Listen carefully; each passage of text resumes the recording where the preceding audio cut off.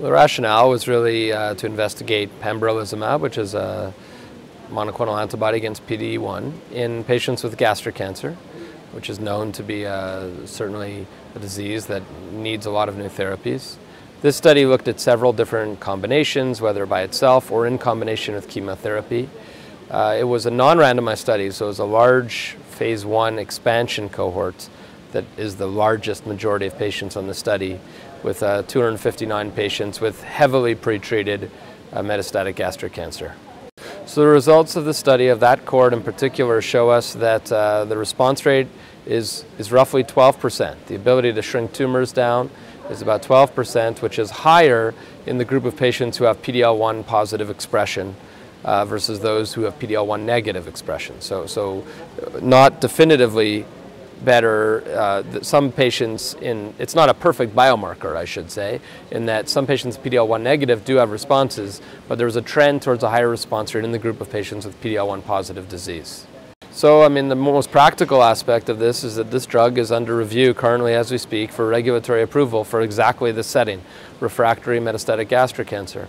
The expectation is that this drug will be reviewed in the next few weeks and hopefully favorably, and lead to a new treatment option for patients with metastatic gastric cancer.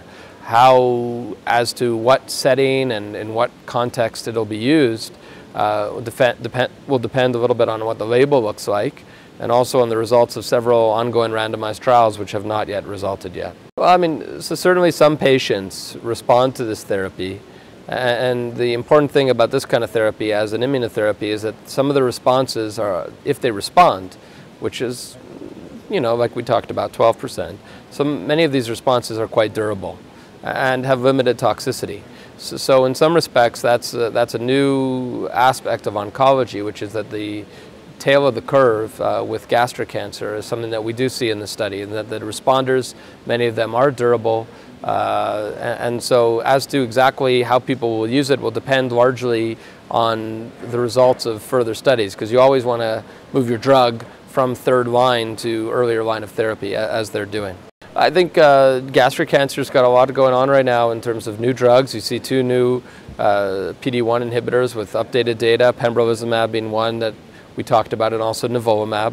And then you see new standards of care emerging in neoadjuvant therapy with the FLOT regimen, which is now clearly a new standard of care. And there's a whole bunch of other smaller trials that are setting the stage for you know, hopefully combination immunotherapy or whatever it may be in the years to come. So there's a lot going on right now in gastric cancer, fortunately, and it's hopefully these results will be positive.